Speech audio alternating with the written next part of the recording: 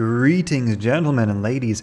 I'm the Crypto Game Snob, and today we have a tweet from the Gods Unchained team stating that last week we saw a growth of over 62,000 new Gods Unchained accounts being created. 300% increase from just 2 months ago. I think this is largely, not largely, but probably a good portion of this is thanks to their current Divine Order, Blessing of the Gods event.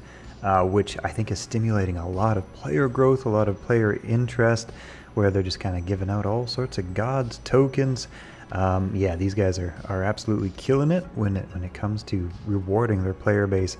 And 62,000 new Gods Unchained accounts created last week.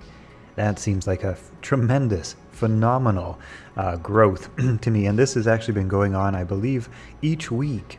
I believe this is the case, that each week that this Blessing of the Gods event has been running, the player base has been growing by about 300%. I'm not exactly sure on those numbers, but I did read a 300% increase a couple weeks ago also from a Gods Unchained tweet, so it does look like this Blessing of the Gods event is really stimulating player growth, and for great reason. I mean, you can log in, you can play to earn, and people are, I think, discovering just how fun this game is.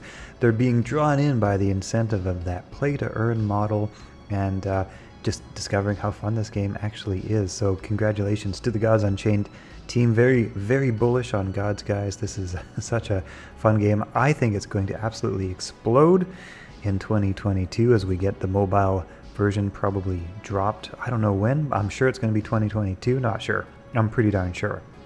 You know, as sure as I can be without being a dev and without knowing. I would say very likely 2022 is when we're going to get the mobile drop.